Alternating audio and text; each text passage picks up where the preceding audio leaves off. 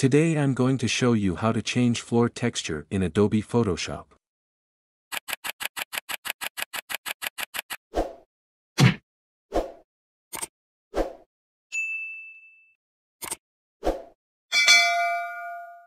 First, open your Quick Selection tool from the toolbar. And click and drag over the floor to select it. Press Ctrl J to cut the floor from its background. Let's name it Floor. Now open your Rectangle tool from the toolbar. And click and drag to draw a rectangle. Right-click on it and convert it to Smart Object. Drag the opacity slider all the way to 40%. Press Ctrl T to free transform. Then right-click and choose the Distort. Click and drag of the corner handles to distort the shape and match it to your subject's floor.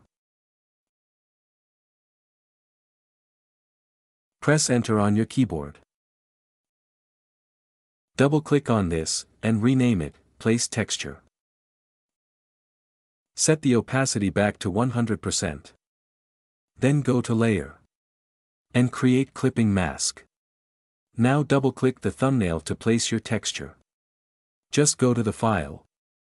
Place Embedded. And place your second image. Adjust the size and position. Hit Enter once you're satisfied. Let's go back to the file. And choose Save.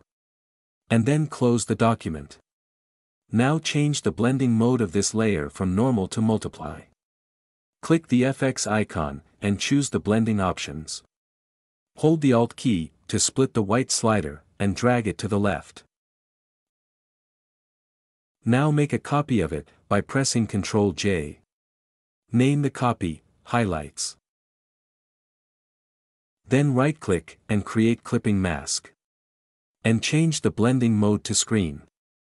Let's go back to the FX icon and blending options.